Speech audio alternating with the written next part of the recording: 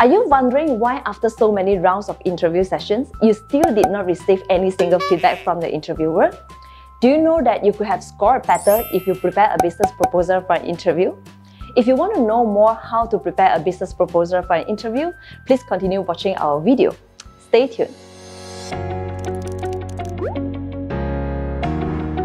Hi everyone, welcome to Job Majestic channel. I'm Jess. Our video will be focusing on the content about job interviews or anything related about work. If you like the content like this, please subscribe to our channel and don't forget to follow our Instagram and Facebook page. Today, we're going to share with you how to prepare a business proposal for an interview. In general, there are two scenarios that you will need a business proposal for an interview. The first one is interviews that are related to business, marketing and sales. Second is if you need to change to another career path, for example, from design to marketing. The advantage of preparing a business proposal for an interview is you can present the plan and idea easily, and you can also give a good impression to the employer that you have done your homework well. So, how to prepare a business proposal in the professional way? First, research the company background. Before we work on a business proposal, the first step to do is do some research about the company.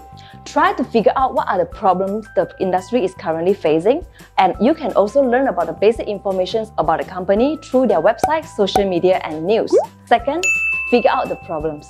If you have figured out the problems, jot down the problems first and choose the problem that you could provide the best solutions and explain why are the actions to be taken to tackle the problem. You can put it this way. When I browsed through the company's website and social media, I found that your company is very active in social media and has new posts every week. But I noticed that your response towards social media posts is very slow and the design of your post looks exactly the same. And I think if it takes so long to reply to customers, some potential customers will lose confidence in your products. Third, propose solutions. After identifying the problems, you can propose different solutions and how you could help the company to solve the problems. For example, I think that your company can try different designs and redesign color themes according to different products. For example, I can set up a bot to reply to customers automatically on social media, and if a new customer browses our page, it will pop up by itself and you will be given different options so that they can get a faster response. I also have some suggestions that you can add text after posting a new post on social media. I was responsible for boosting the searches on social media for my previous company, and by doing so, it increased the customer interaction and helps to increase the search rates on social media. When you are making a business proposal, try to insert infographics as much as possible because interview time is usually very limited. By doing so, it can help you to present your idea easily and it also saves time. Fourth, insert your contact and name on the cover page.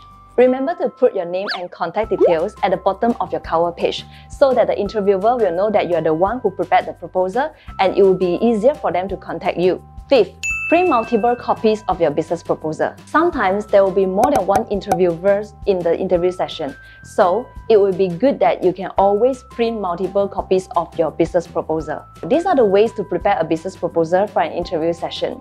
Different industries will have different problems and practices. Of course, there are also other professional industries such as doctors and lawyers that might not need a business proposal for interview sessions. However, you could also create a positive impression to the interviewer if you can present your portfolio or business proposal. If you think today's video is helpful for you and your friend, please don't forget to like it and share it. If you have any questions, please leave your questions in the comment section box. I'm Jess. See you next Monday at 7 p.m.